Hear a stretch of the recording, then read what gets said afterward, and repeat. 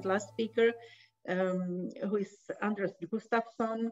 Dr. Anders Gustavsson is co-founding partner at Quantify and holds an MSc from the Stockholm School of Economics and PhD in health economics from Karolinska Institute at Sweden. During his PhD studies, Anders developed new methods for the economic evaluation of treatment for Alzheimer's disease.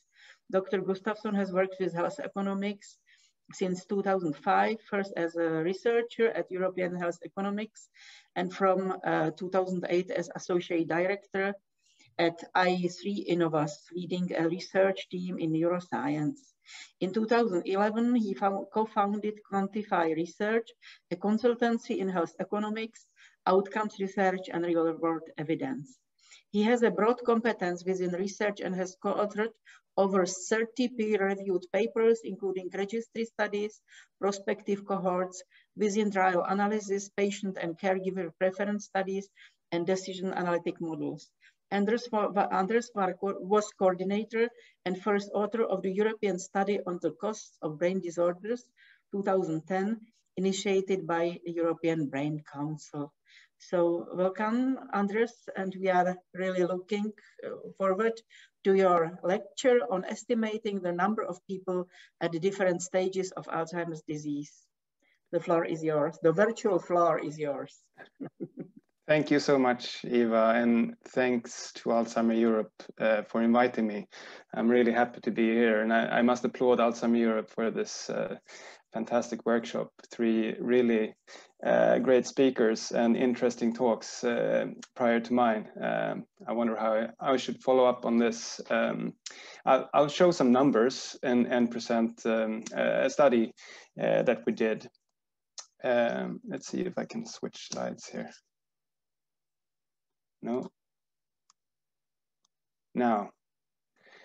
So I'm presenting today on behalf of Project Alzheimer's Value Europe, PAVE, and that's a collaborative multi-stakeholder forum focused on the value assessment of and funding of emerging therapeutic and diagnostic innovations in Alzheimer's disease in Europe. And we have mainly 2 goals. One is to educate policymakers, payers, and other influencers in key European countries on current challenges related to assessing value in Alzheimer's disease. And the second goal is to work together with all these stakeholders to find solutions to all these challenges. And one of our first objective and first activities that we identified was to better understand the epidemiology of the disease. So today I will present our Europe-focused findings. The data that I will present is part of a larger publication that we are planning for this year. So it's confidential at this moment, but if you have any questions related to this, you may visit our website or contact me. I also have a lot of collaborators for this work, of course, and I'm very grateful to them. Also, this PAVE is funded by Roche and Biogen. So Alzheimer's disease is an enormous and growing burden to our society. There are a lot of estimates on the number of sufferers with dementia, 50 million globally, 11 million perhaps in Europe, and this is expected to increase over time. There are also estimates for the European Union, and that also expected to about double over just 1 generation. And that's for dementia as a whole. 2/3 of these are have a clinical diagnosis of Alzheimer's disease, and that too is expected to increase over time. This is obviously associated with a lot of costs. On a global level, it has been estimated at above $1 trillion. And again, that's increasing over time, also doubling over the next 30 years or so. And already today, it can be compared to about half of the Italian economy, which shows how enormous this is. We may compare also to other disorders. It's comparable or even higher than cancer, These are a bit dated estimates, but as you can see here, the cost of dementia are higher than for cancer. There are different setups of these costs. There are more medical costs in cancer, the blue bar here, whereas in dementia, it's more related to social care, nursing homes and home health and so forth. And also the yellow bar here, the time and effort that is spent by family caregivers caring for the loved ones.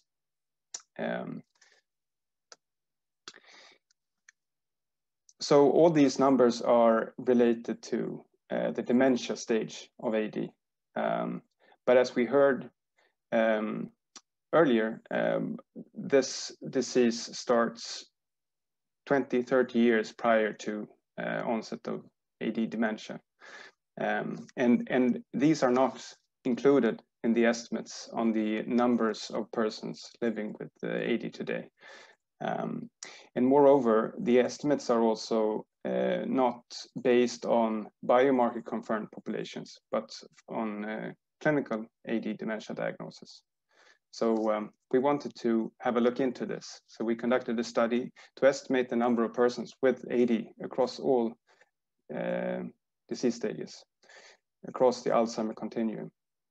So we performed a literature review to identify evidence on the prevalence of AD across all stages. And then we developed a model to estimate the global number of persons with AD. And this is particularly interesting because these early stages of AD is a potential target population, both for prevention, as we have heard, and also future therapies. So we conducted this literature, and we found a lot of evidence on different outcomes and different types of data on both populations with biomarker evidence of underlying Alzheimer pathology and also clinical diagnosis. And we put all these data together in a model to estimate the prevalence. And found this. This is for larger Europe and an average of larger Europe with about 300 million people aged 50 and above. And as you can see, the prevalence increases with age like this. And there's a difference between men and women also. The increase in prevalence is specifically seen in AD dementia and prodromal AD. And there are lots of risk factors, including, as we have heard previously, low education, genetic variants, female sex, and ethnicity. We also looked into variation across different countries, and there we are. The data is quite limited, except for general dementia, where there have been large meta-analysis on differences across different countries. But in pre-dementia stages of AD, those types of analysis are lacking.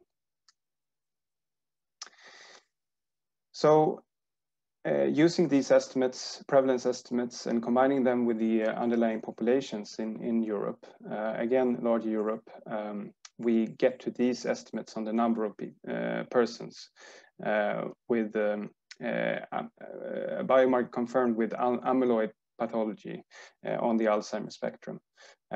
So here we have the blue again with AD dementia and the orange with prodromal AD and gray with preclinical AD. And here you can really see the sex difference. That is both because of a higher risk in women compared to men, but also because women have a higher life expectancy and they're more populous in the older age groups. So these two combined effects results in this majority of women, especially in the higher ages. But there are also large populations in the younger ages that that results in, despite the risk of developing is lower in lower ages, we have quite a lot of, especially preclinical AD persons that are relatively young. So putting all these numbers together, we conclude that across the Alzheimer's spectrum, persons across the Alzheimer's spectrum, they constitute a quarter of the European population about 50 years of age.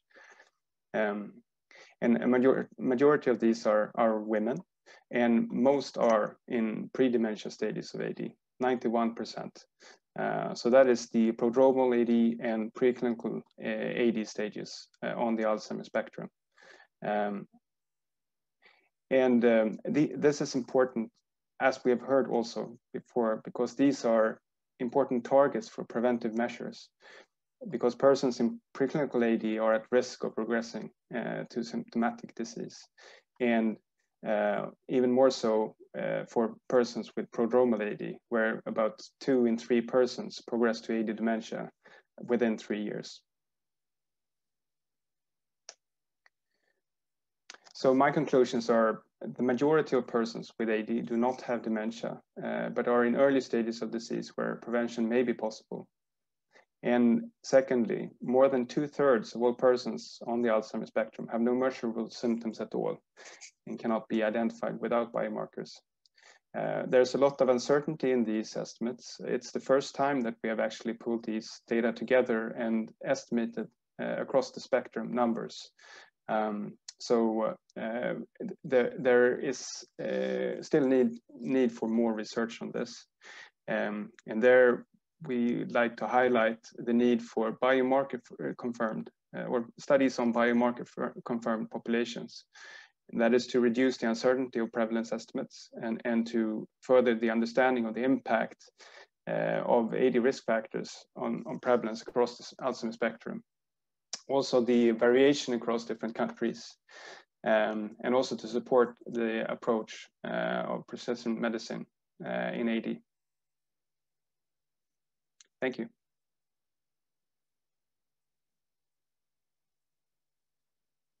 Thank you very much, Anders, for your presentation.